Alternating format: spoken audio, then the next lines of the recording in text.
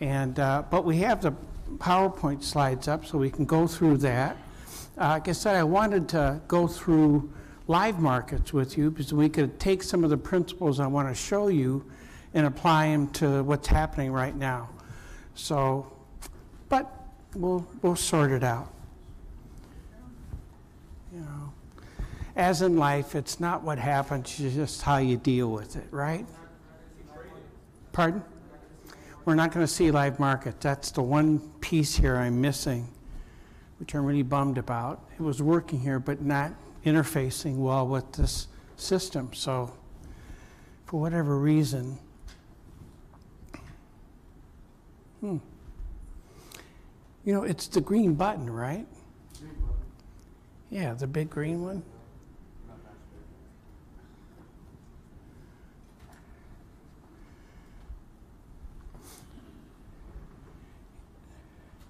You know, it's not working for me. Oh, no, I mean the green button's not working. Oh, okay. He holds the power. So whatever he decides, that's what we'll do.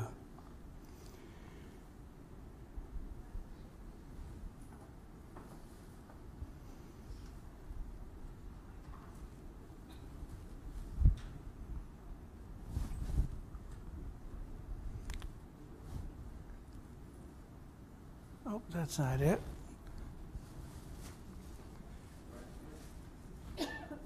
Okay.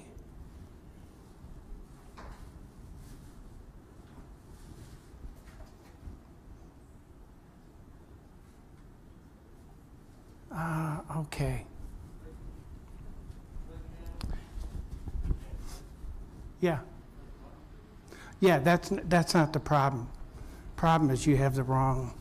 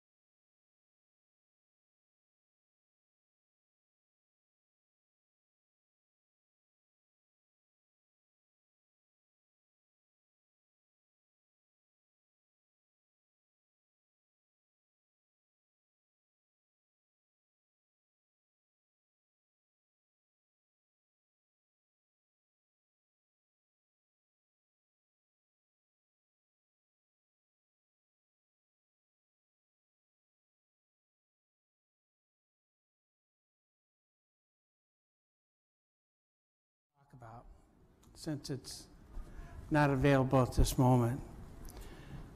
But I was going to look at fundamentals. We're going to look at commodity currencies, what they represent, and then also intermarket relationships.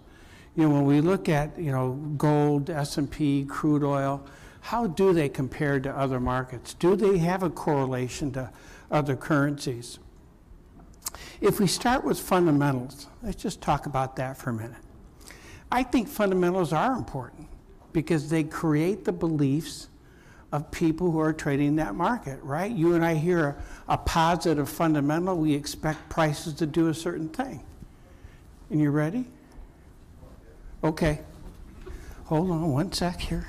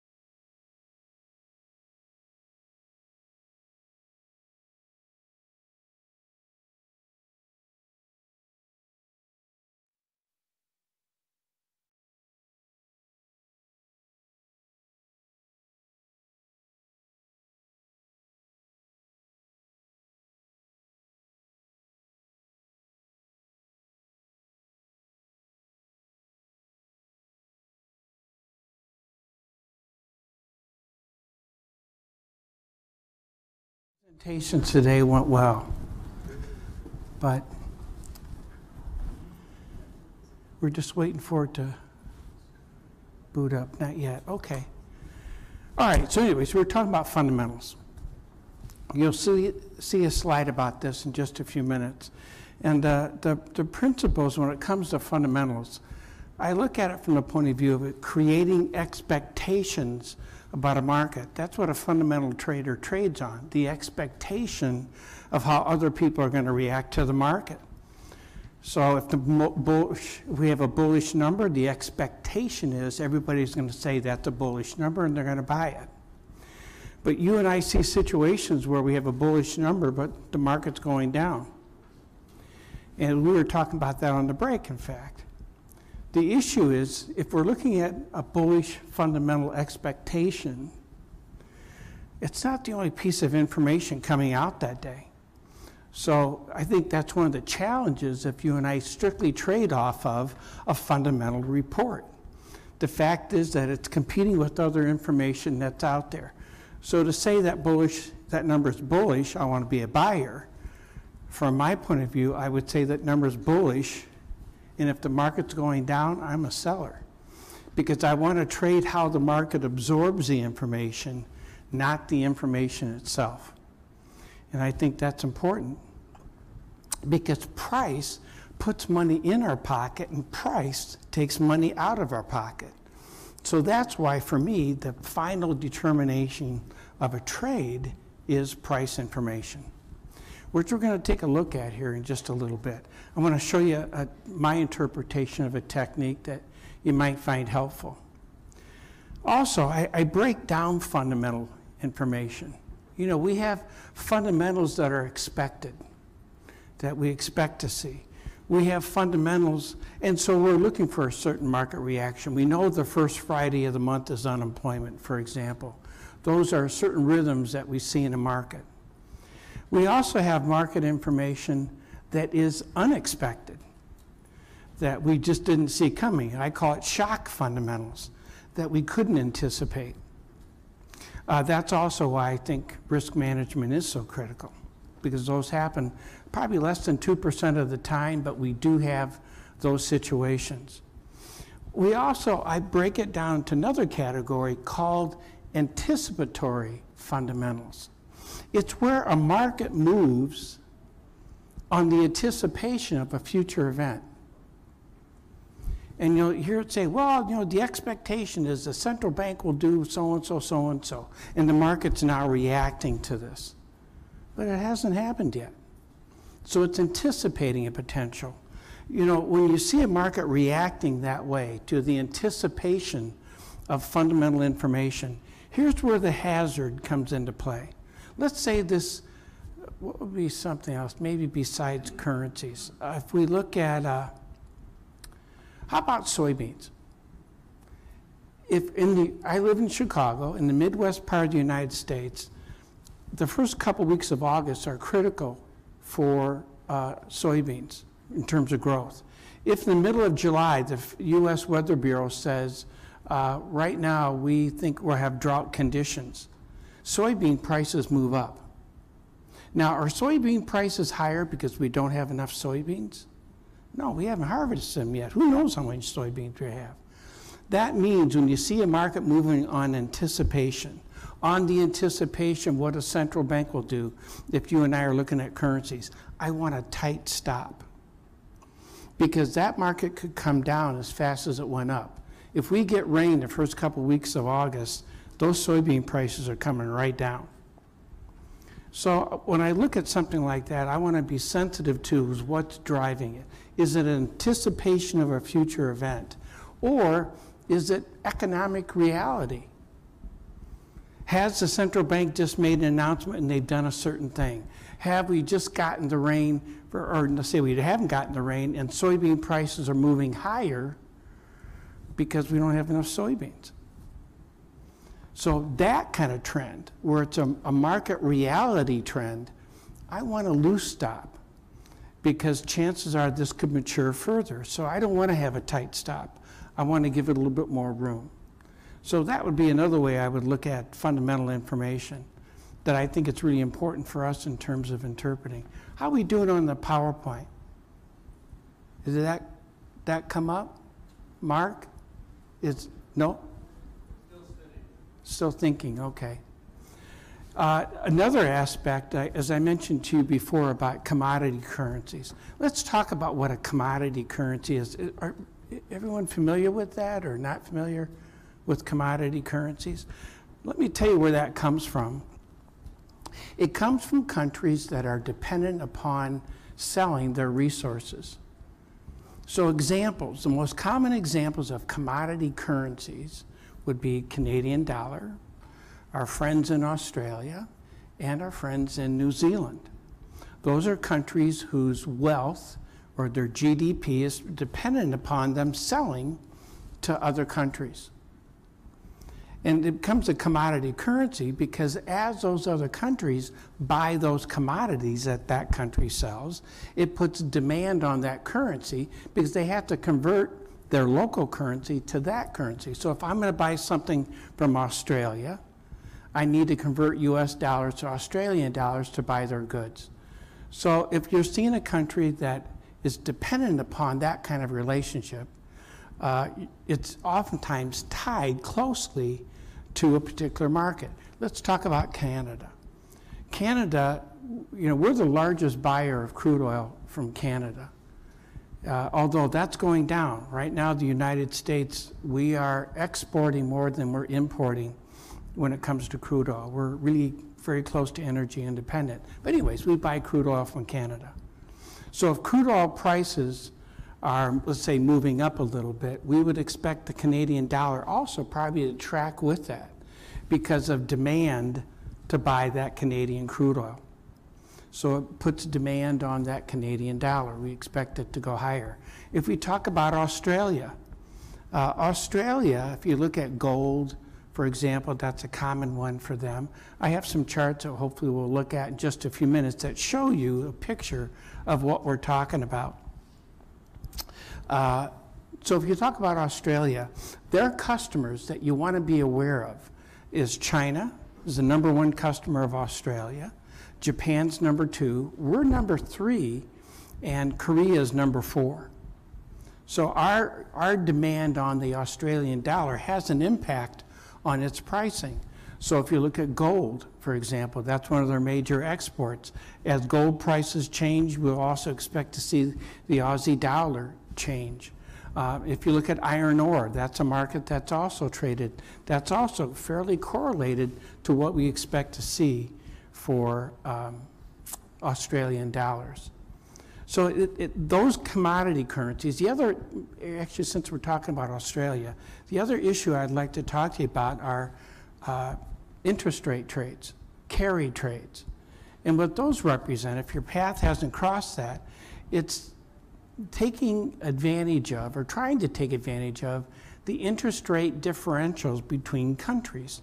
Currencies are one of the tools that reflect that. So for example, if you and I could borrow money in Japan and pay 0.25 interest on that loan, take that money, convert it to Australian dollars, go to Australia, put it in a savings account, and we could make 2.25%. So our interest rate cost out of Japan is 0.25%. We're getting 2.25% in Australia, and for just putting the money in the bank, we're going to have net 2%, right? That would be a carry trade. Now the challenge is this. Let's say you and I take a 90-day loan in Japan. We pay 0.25%, and it's $1 million or million yen. We now go to Australia. We convert that million yen to Australian dollars, put it in the bank. We wait 90 days. We take that money, Australian dollars, convert it back to Japanese yen, and we go back to Japan, pay off our loan, and now we got that interest rate differential. But what is the weak part of this concept? It's what? Well, that's right. If we look at what happens with the exchange rate, If the Australian dollar becomes weaker against Japanese yen, it means we get less yen. In fact, we may get such a small amount we can't pay our loan off, and we don't get any interest. So the issue with that, if you ever hear anybody talk about a carry trade, what they do is they hedge that Australian dollar exposure, so that if the Australian dollar gets weaker against the yen, they can take advantage of that in the marketplace. So they have that to offset that weakness. So when you hear people talk about the carry trade as being unwound, and that's why you're seeing people selling Australian dollars and Japanese yens going up. When you hear people talking about that, this is what they're referring to. You know, there's some banks they deal with in Canada that does what you and I are talking about. You know, money managers, there's a group in Germany I can think of that they look at the world like you and I look at stocks, for example. We have a portfolio of stocks, right, that you and I pick. Well, they have a portfolio, and it's countries. And one of the things they look at in those countries is the interest rate. Just like you and I would if we went to different banks to say, which one's going to pay me the most? And the same thing happens there with these money managers. And so this interest rate component of currencies is really a critical part. And so you want to be sensitive to that. The carry trade is an important component of the whole prospect of how currencies trade. It's one more important variable that has an impact on it. I was going to show you the, how are we doing on that PowerPoint? Oh, okay.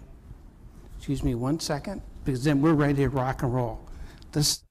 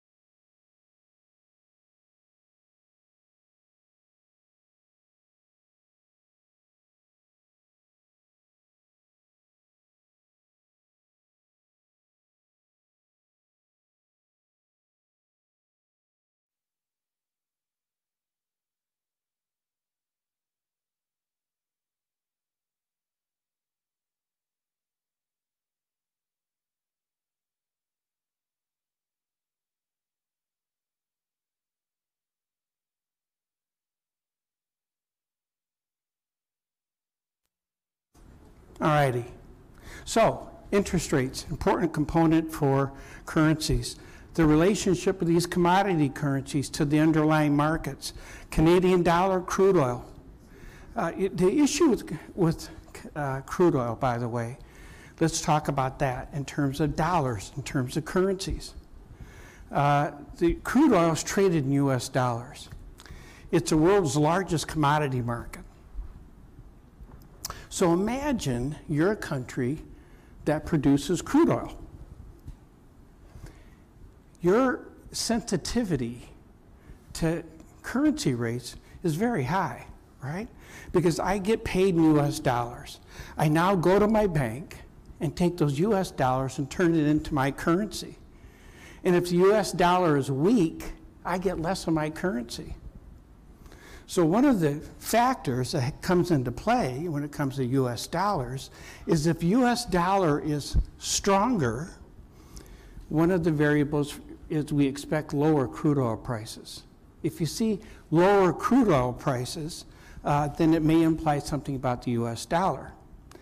If on the other hand, crude oil prices or US dollar is stronger instead of being weaker, if it's weaker, we expect higher crude oil prices. If it's stronger, we expect lower crude oil prices.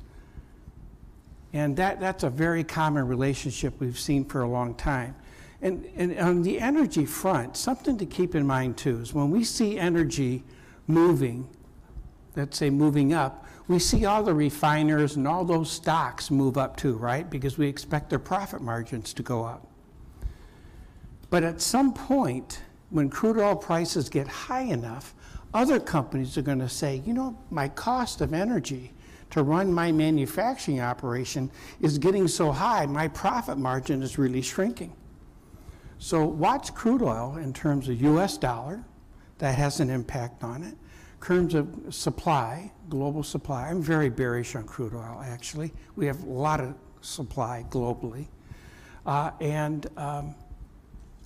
As I mentioned, the US dollar can have an impact on it. We have a lot of supply in the world right now to meet oil demand. We have 3 pipelines coming from the Permian find in Texas that's coming online this year. That'll add 3 million barrels of crude oil to our production.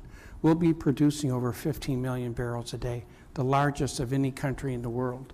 So when you hear about shortages, it's that perception idea when it comes to fundamentals. The perception is that it's going to be tight, that there's not going to be enough. But I think the reality is this year before we finish, that's not going to be the situation. Now, let's take a look, maybe, at, can I click? Oh, it is working. All right, good. Oh, just to give you a little of my background, I come from the floors, and bless you. I come from the floors in Chicago. So I started with stock options, moved over to futures. So my thinking about the market, just from a floor point of view, that's how I think about it.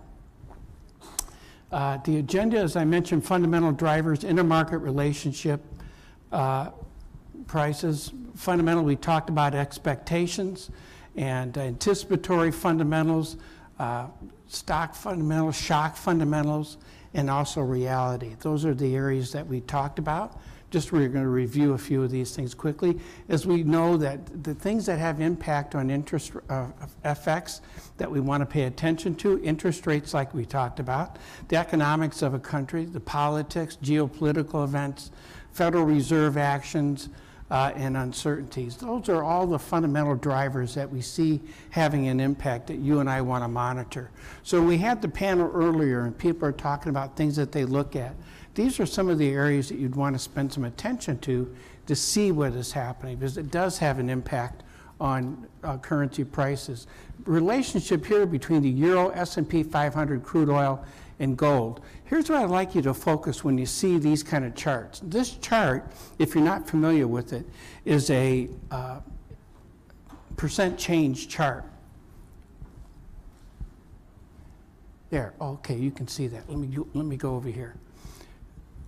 This percent change chart, it means that what you're looking at, this is all these markets are brought to zero. And what we're seeing is how they move compared to each other percentage-wise. Now, when you see these kind of comparisons, here's what you want your eye to do. When you look at this, you want to look at, do the peaks and the valleys match up? Do the peaks you see on the top match with peaks on the bottom? If it does, it tells us that there's something about the rhythm between these markets that we're seeing unfolding. That's why those become so important for us. The other thing we could look at, let me go back here for a minute. The other thing we could look at here is the timing of it. Are there particular times that we see the peaks and valley occurring? Do these markets move in the same direction all the time? You know, if I make a fundamental assumption about the relationship between these markets, in fact, let me give you an example here. Let's take a quick look at what is the blue line there is crude oil. And the green line on top is the S&P 500. And we can see crude oil prices were going lower. And I mentioned to you about the connection of crude oil prices and the US dollar. I said if the US dollar is stronger, then crude oil prices may get weaker. All right, now look at the relationship between the euro. The euro is this black line. Do you see that black line? All right, look at this point right here. Crude oil prices are going down. The euro is going down. So if the euro is going down, it means the dollar is getting stronger. So that relationship through that period of time was holding true. That'd be typical relationship. These charts become important for you and I because if I'm going to make that assumption about the US dollar and crude oil, then I want to see if that's true now. Right? Does that economic relationship always ring true? No. Does it ring true once in a while? Yes. And we see a period here where it did. So these charts, when you see these percent change charts, it's important to keep that in mind. You want to look at, this is Australian dollar and gold. I mentioned that's one of the things that you and I could look at when it comes to that marketplace. So again, what you and I want to look at, do the peaks and the valleys match up? And they seem to have a tendency to kind of move similar to each other, don't they? What you also want to look for is when those peaks and valleys do not match up, it tells us that one market is leading or lagging another market. Let's say that right here in the Australian dollar, when it bottomed out, if gold is getting stronger before the Australian dollar is, do gold prices give us an indicator that there may be a change in the Aussie dollar? So they become important in terms, do they match up? And if they don't match up, it can tell us about a lead lag effect. Typically in the past, many years ago, I used to look at this and it would be about a 3-week delay. If you saw a change in gold, about 3 weeks later, you'd see the change in the Aussie dollar. I don't know why that was, but it was. We don't see that anymore today, but it's these relationships I think it's worth you and I looking at. And if we take a look at another one here, we have the Canadian dollar and crude oil. We were talking about our friends in Canada and crude oil prices. Gives you a feel for, do they move at the same rate? Now, percentage-wise, you can see that what we're looking down here at crude oil prices, they're pretty volatile compared to the Canadian dollar. But if you look at the peaks and valleys, they kind of match up also in this chart. So that's one of the reasons why it becomes another barometer for us to look at. And again, that's a commodity currency that we're looking at there. When we're trading 24-hour markets, you know, we want to be aware that when we are trading it, we want to look at that reaction to news. There's things that are important here. I'm just going to put them all up here in case you want to take a picture of it. But when you look at time zones, what I look at is, for example, how much does this currency move in the Asian time zone, typically? How much does it move in the European time zone, typically? How much does it move in the US time zone, typically? So that when I wake up and I see what Asia has done, maybe nothing unusual, but I look at Europe and I see Europe, this thing has moved twice the normal range that we would see, then I have some expectation about the day session here in the United States. We also get to see how the market absorbs information around the clock. So does it get stronger? Does it get weaker? How is it reacting to those pieces of information? So a few things that I think is helpful for us to take advantage of when we think about a 24-hour market. And these are a few of those ideas that I think can be helpful. Also, when it comes to reacting to 24-hour information, this is the Brexit vote. I thought we could take a quick look at that.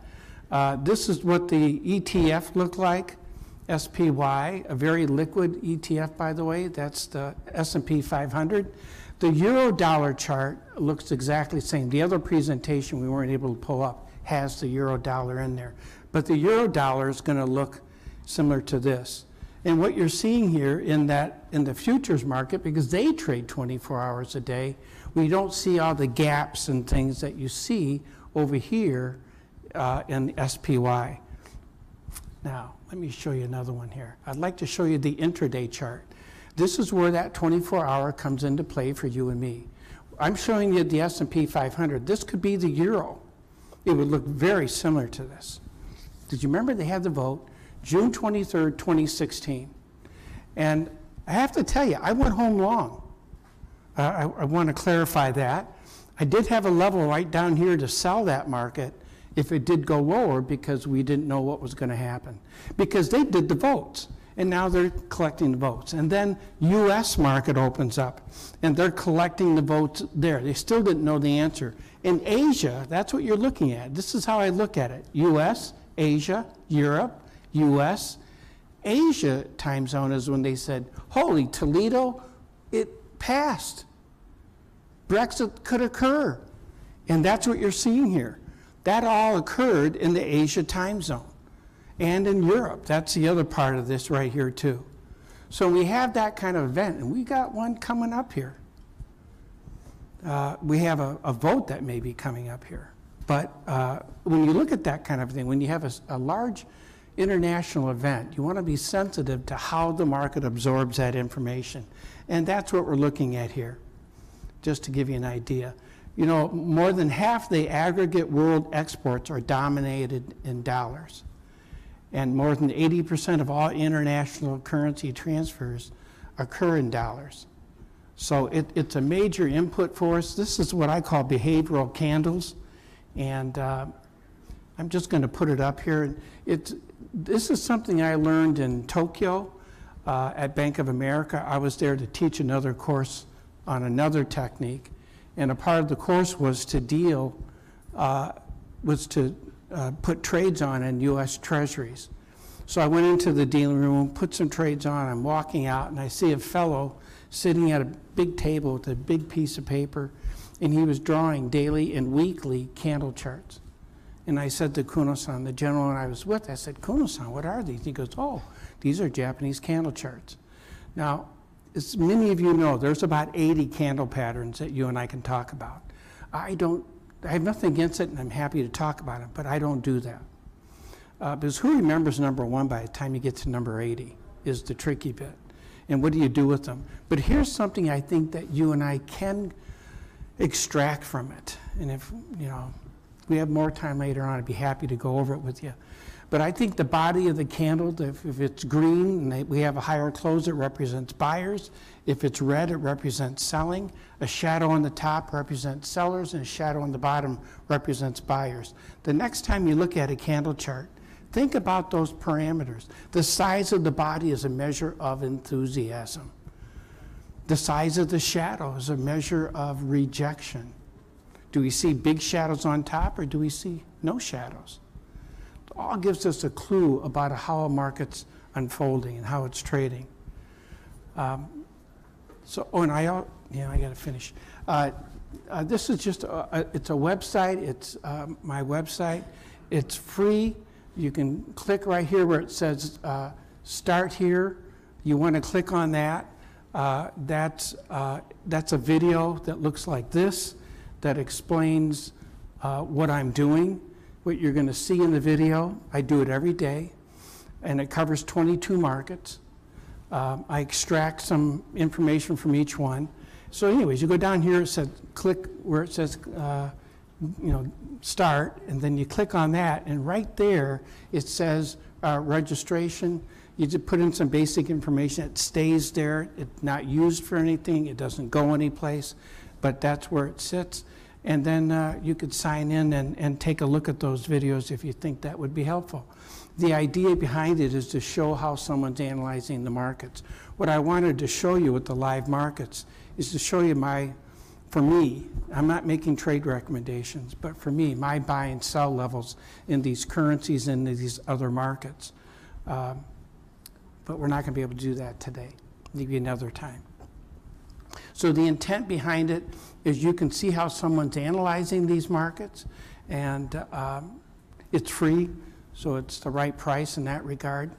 But it's just another tool to give you a reference of how are these currencies trading. I look at 6 different pairs in the currencies: the euro, Swissy, Japanese yen, and Aussie dollar, Canadian dollar, and Bitcoin. So that'll give you an idea of what's available there. And with that, we're going to have to stop to stay on schedule.